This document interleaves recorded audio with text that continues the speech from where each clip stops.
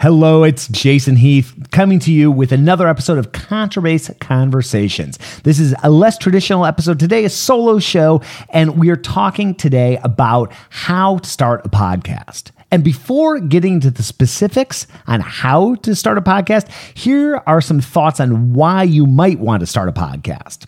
And podcasting has done so much for me career-wise. It's really why I'm doing what I'm doing, and I never set out to have it be that way, but having now done what I've done, I realize the benefits of having a podcast. So here are some reasons why you might want to start a podcast. Number one, it's a great opportunity to have deep conversations with people that you'd want to chat with anyway. I mean, I've been able to sit down with Gary Carr, Larry Grenadier, Miles Mosley, Ron Carter. Come on, who wouldn't want to talk to those folks and talk about subjects of interest to them, of interest to me, get into specifics, go deep. It's such a wonderful educational opportunity. Number two, it's a chance to hone many skills. Podcasting is a combination of research, public speaking, listening, improvisation. It's stuff that we all can use in other areas of our life, and podcasting is a great way. If you just look at it as personal development, it's a great thing to do. Number three, it's an opportunity to differentiate yourself. I forget what the numbers are here at the start of 2018, but there are however many millions of blogs, and then podcasts are just a fraction of that.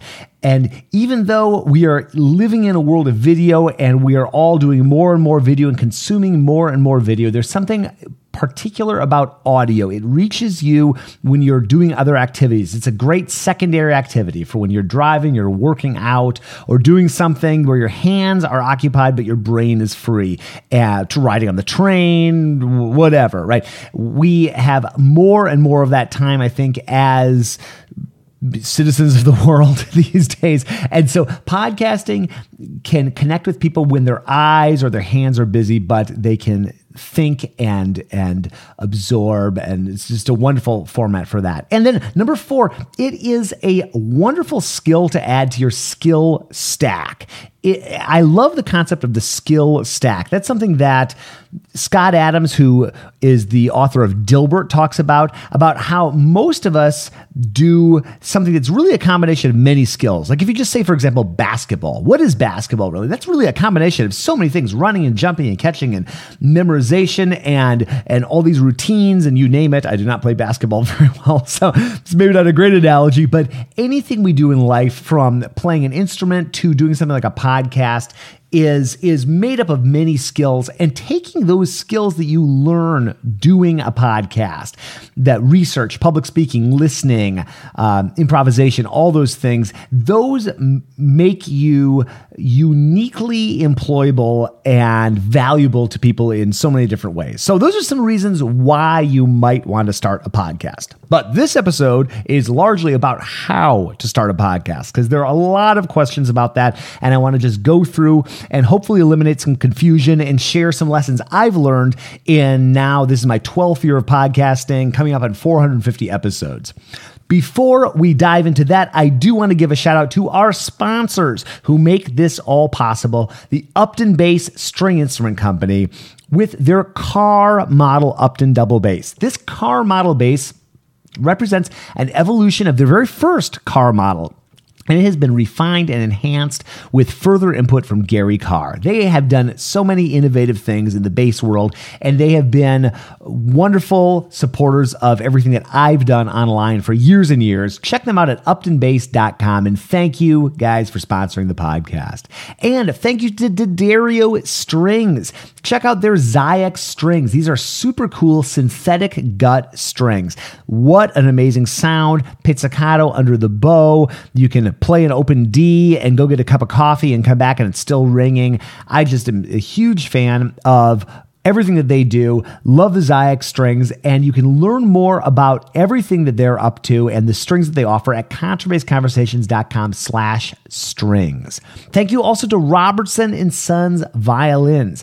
If you've never been to Albuquerque or never been to Robertson's, get yourself to Albuquerque, New Mexico, and check out the Robertson's showroom and play some basses in there. Oh my goodness, you will just not know what to do with yourself. I'm like a kid in a candy store when I go down there, playing things from the 1700s, 1800s, the 1900s, all the way up to contemporary basses made by great luthiers like Trevor Davis, former podcast guest. They are big supporters of the bass community. You see them at every major trade show, and they are one of the leaders in bass innovation and one of the best places to look for a new bass. RobertsonViolins.com is the website, and thanks for sponsoring the podcast. And thank you also to George and Tom Martin and Martin Lawrence, who are coming out with the English double bass book. This book examines the great masters of double bass making of the 18th and 19th century. It illustrates in great detail, fine detail, the work that they produced. And it explores the fascinating story of how the double bass came to England, its development, and the rise and fall of the English double bass makers. You can get your copy, order your copy now, limited edition copy at www.theenglishdoublebass.com. Okay, we outlined some of the whys on starting a podcast. Now we're going to get into the nitty-gritty on how to start a podcast. And I wrote a series of articles for Drew McManus's wonderful site, Arts Hacker, artshacker.com. It is the Arts Hacker's Guide to Podcasting. And so I'm going to go through this here for this episode. And I wrote this in early 2016. Some things have changed, many have not. And I'd like to share these thoughts and observations and recommendations with you. Everything that I talk about is available in the show notes, and it's specifically available at artshacker.com. But you can just click through to contrabassconversations.com. You'll find it. So we divide this into 3 parts. Part 1 is hardware, part 2 is software, and part 3 is distribution. So let's start with part 1. Hardware.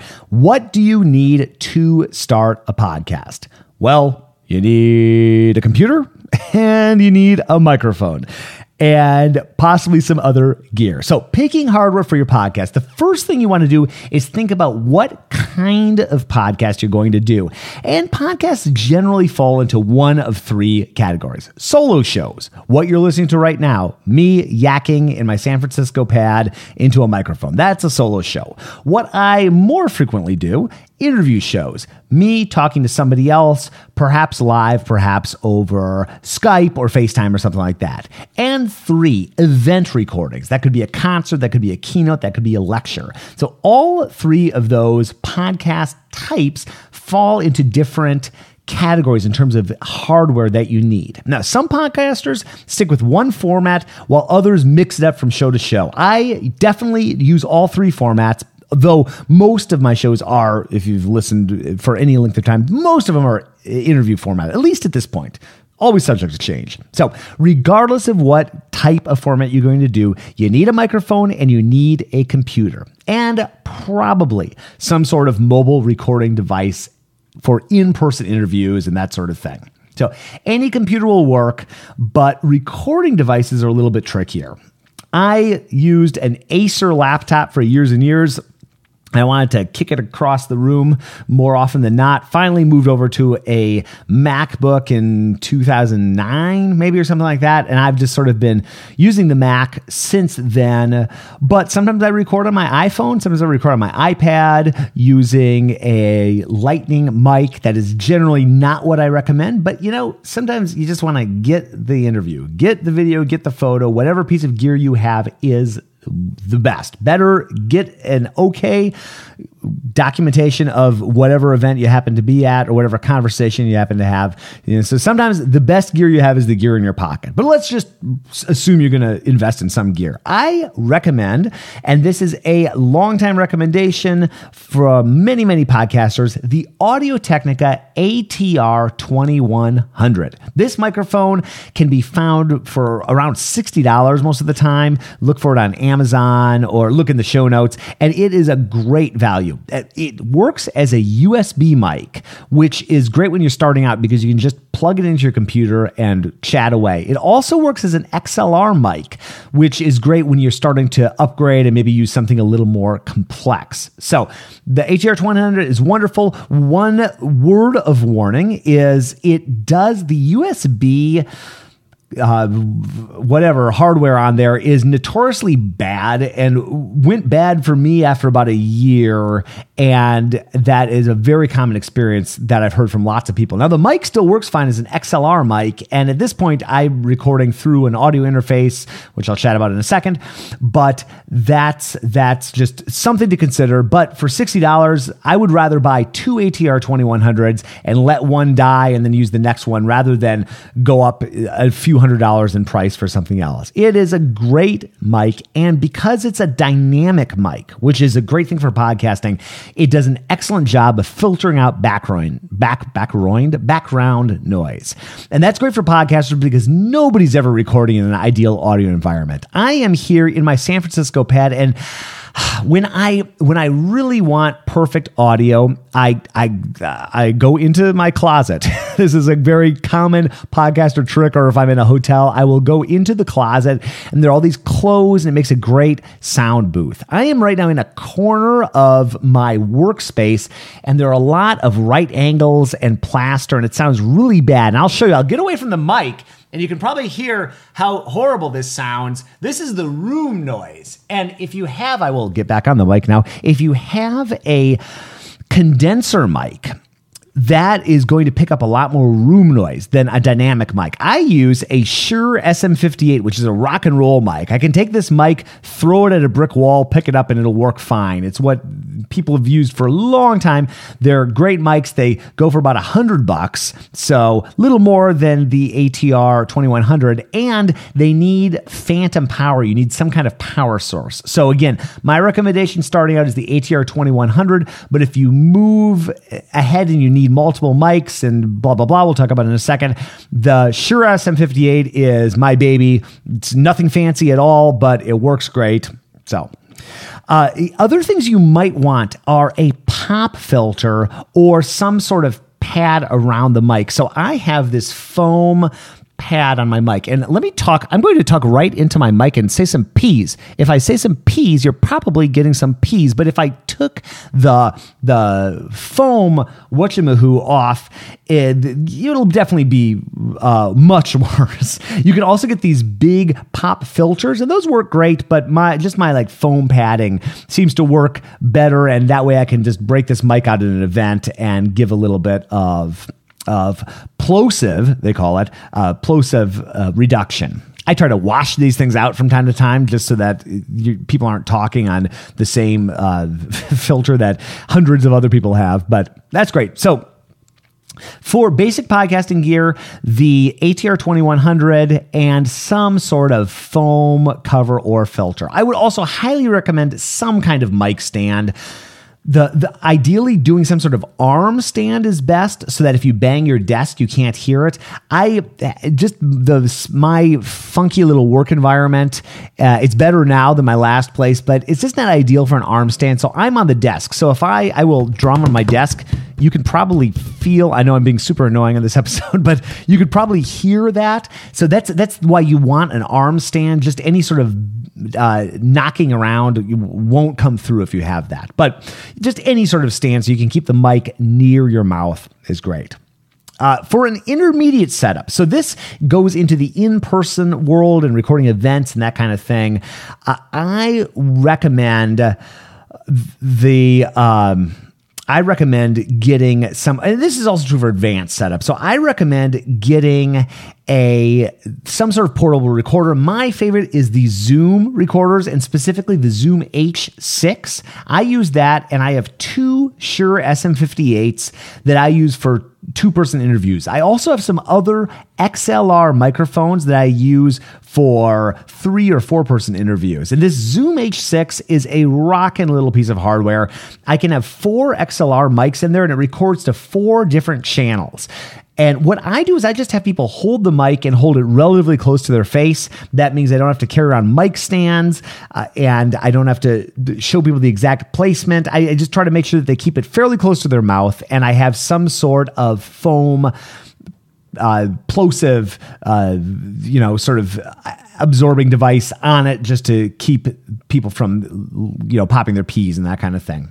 So that gear is fantastic. The H6 is great. The H4n any other Zoom device I'm a fan of, but if you're gonna throw down some money for one of these, I'm a fan of the H6. It's a few $100. It's not cheap, but it's super useful. So that's part one, hardware. And again, to summarize, ATR 2100 and some kind of laptop will get you going. If you want to do things in person, I highly recommend getting a portable recorder like the Zoom H6 and a couple of microphones. I would not recommend using just your computer, because with USB mics, you really are just plugging one mic into your computer. And if you're going to plug multiple mics in, you need some sort of audio interface to plug into. Also, if you're starting to use mics like the Shure SM58, you need some sort of phantom power, which Zoom or many of these other companies will provide. So I have gain on each one of the controls. I can boost my mic or cut my mic a little bit, or my guests. It's a great solution that allows me to take my recorder, my microphones into a restaurant or a noisy bar or something like that. And as long as I keep my mic close and my guest mic close, I get a great interview. It's so wonderful. If you bring in your laptop and a USB mic, you're going to be asking for a world of at least horrible, painful editing after the fact. Moving on, that was hardware. Now we're moving on to software. And this is, again, based on this article series that I'm linking to, but a few things have changed in the software world. But we'll talk about 3 different types of software used to put together a podcast. Number 1, we'll talk about recording software, specifically recording interviews, and even more specifically, remote interviews. Then we'll talk about editing software. Number 2, editing software. Number 3, digital audio workstation or DAW software. Now, this is where things have changed. When I wrote this article, Skype was the most common tool for recording audio interviews. Skype is still common. I use it a lot, but it is a giant pain in the you-know-what. And in terms of quality, it's just amazing. It seems like it gets worse and worse every few months. And I've had more problems with Skype than I have with other options. So yes, I use Skype. It's another, like I said earlier, I would rather get the interview not using exactly what I want than not get the interview. Many people have moved over to Zoom, zoom.us. Now, I did not write about Zoom in this article because I wasn't aware of it, or I had heard vaguely of it, but it has rocketed to prominence. It's a great video conferencing tool, and I recommend, if you're doing an interview, use video if you can. Being able to see the person, if you're doing it remote, is so great because it gives you a little bit of that feeling of in-person. It's not as good as in-person, in my opinion, but it works really well. So Zoom is a great option. Skype is a great option. I also use FaceTime, and recently I've been using just good old Facebook Messenger video calls. Now, neither Skype nor FaceTime record right out of the box. So there's a company called Ecamm that I use on the Mac that makes a call recorder for both Skype and FaceTime. It's not free, but it works well and it seems to be quite reliable. There's also a PC alternative for Skype called Pamela, and links are available in the show notes to all of this. Something else that I've been doing recently is using a program called ScreenFlow, which is screen capture software. And that is $100. It might even be more than $100 at this point. So it's a little bit more of an ask, but that allows you to record any audio however you want it. And it's been quite stable. I've had no crashes or anything in terms of that. I use that for all sorts of screencasts. When I need to show someone how to do something on the computer, I just make a video and upload it unlisted to YouTube. It works great for recording, and that's what I have been using recording Facebook Messenger calls. Zoom has a built-in record feature, though honestly, I think the last Zoom talk I did, I think I recorded using ScreenFlow just because I'm so comfortable with it. So these days I use Call Recorder for Skype, Call Recorder for FaceTime, and I use ScreenFlow. But if I was going to spend money on one thing, it probably would be ScreenFlow right now. Fantastic piece of software. It's been around for maybe 8 years and really, really powerful. Now, audio editing software.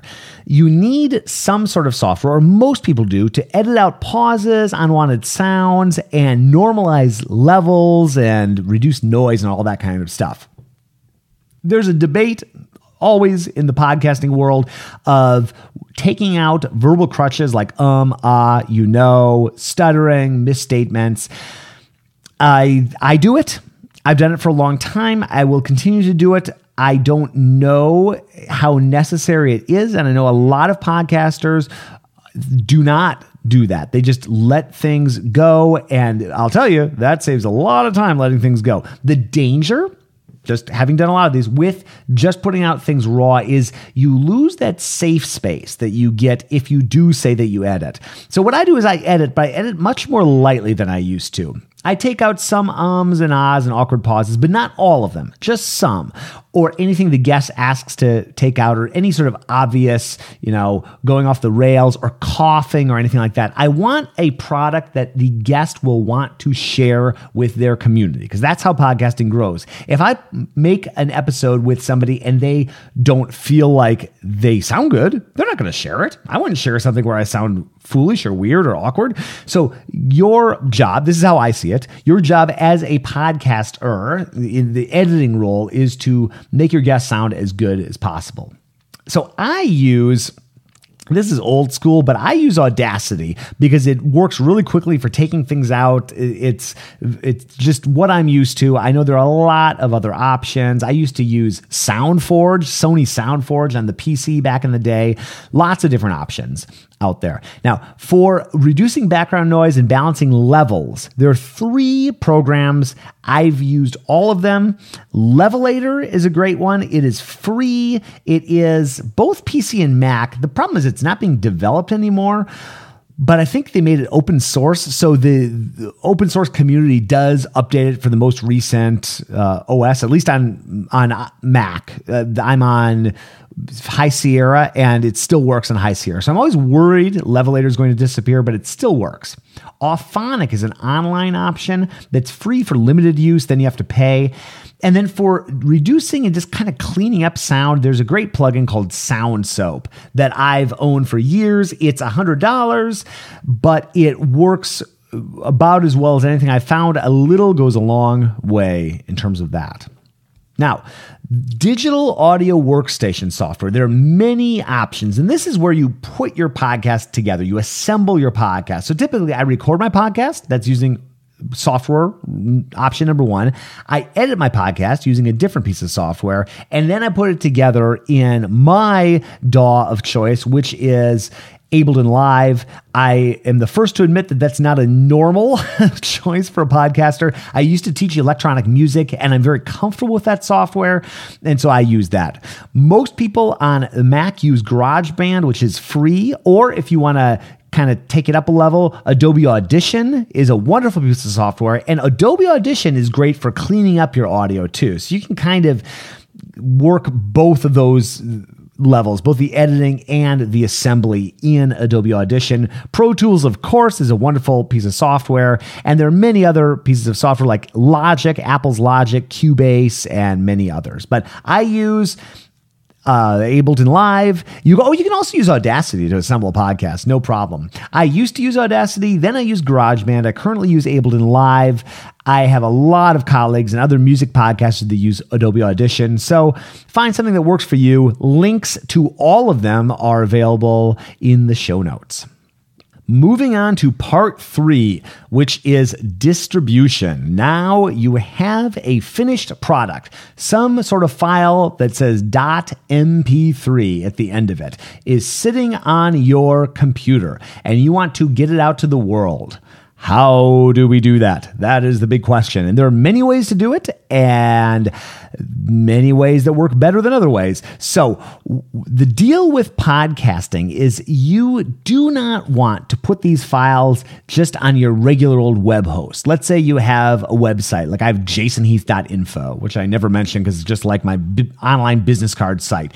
What I would not want to do is to take my podcast episodes and put that on that web server. You could do that and it would probably be okay for the first episode. But what happens with podcasting is it gets published and all these people hit that file at the same time, and any website host pretty much that violates their terms in some way. Even if it's hard to find, you will have a very limited shelf life being able to do that. And also, you might not run into problems until you've put out maybe 10, 15, even 20 episodes and you start to get a following. Because what happens is someone discovers episode 20, then they say, oh, this is cool, I want to download all of them. Well, then your web server all of a sudden is getting hit, and each one of these files might be between 25 and 50 megabytes. Well, if someone's downloading 20 of those, that's a lot of data. And if even 2 or 3 people are doing that, that's a lot of data. Or let's say you have an episode that gets really popular and all these people discover it. There are all these things that come into play, and it's just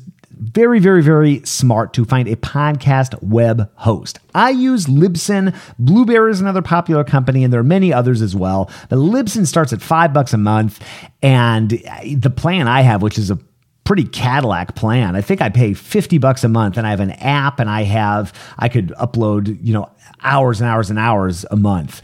No problem. You also want some stats, and these podcast specific web hosts will give you all kinds of stats about where people are listening, what platform they're consuming them on, when they're listening, so you can learn a lot about what's popular and how it's being consumed. So Libsyn, Blueberry, or other options are out there for you. My personal preference is Libsyn. I've been using them ever since I started. They are, in my opinion, the gold standard for podcast hosts, and they're very affordable. So, little plug for Libsyn there. Now, setting up distribution channels. So you got a podcast, you've got your MP3. First of all, you have to get it up online in a way that people can access. That is where something like Libsyn comes into play. But how are people going to actually get this episode? How is it going to get out into the world and get populated and people access it? The first way is iTunes, or Apple Podcasts, they're starting to call it. But that is the number one place that you want to have your podcast listed. And this is something, again, this is all in this article, but this is something that has changed in recent months. I would say the number 2 place you want your podcast is in Spotify. And that's another reason to go with Libsyn, because Libsyn has a deal with Spotify, at least at the time of this recording, to put your show into Spotify. You just fill out your Spotify info, and within a week or so, maybe a couple weeks at most, your show is in Spotify. Why Spotify? Well, it's a great way to connect with people that are not on Apple devices. And Apple devices have been dominant in the podcasting world for so long. It's so sad that there hasn't been a really good universal PC alternative. There is Google Play Music, but it is really a substandard, suboptimal podcast consumption experience. If you're listening to this on Google Play Music, that's awesome. Thank you for doing that. But just everything I've read and researched, people seem to have a hard time really downloading a show and connecting and following with the show the way you can in Apple Podcasts. So Spotify makes it easy. That's a great way to do it.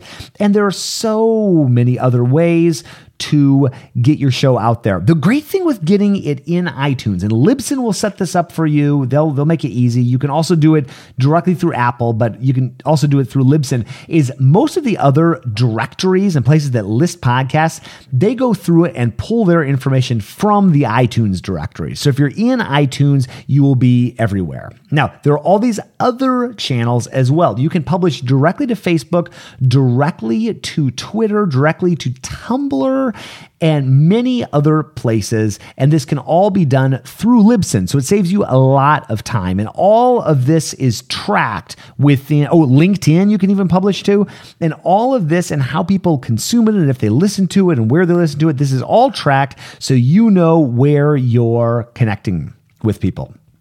I also have an app. I highly recommend making an app for your podcast. It is time and money, but in my opinion, it's well worth it. Why? Because still, at the time of this recording, only about 50% of people, at least in the US, know what a podcast is. So if you are trying to get people on board with your podcast, you describe that you're doing a podcast and what you're doing, the average American only has a 50% chance of even knowing what you're talking about. But almost everybody, I don't know what the percentage is, but almost everybody, I would guess 90% at least of people know what an app is, probably over 90%. Having an app gives you real estate on that person's mobile device, and that is powerful. And on iOS, you can even set up push notifications. It's the only way with podcasting you can reach out and actually let somebody know on their device through a push notification that you have a new episode. That is powerful.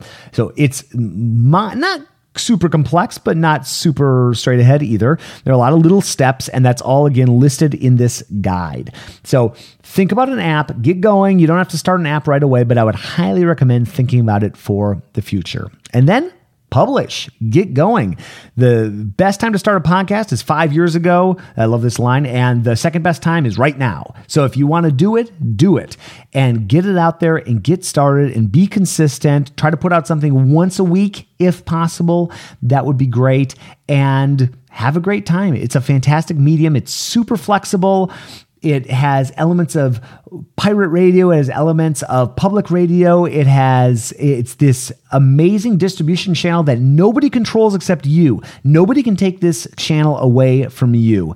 And once you build an audience on that, it doesn't matter if Facebook comes and goes or bans you, or Twitter does the same thing, or whatever. The beauty of that channel, it's called RSS, the way that you connect with people. The beauty of that channel is it is just a direct distribution channel between you and the people that are following what you're doing.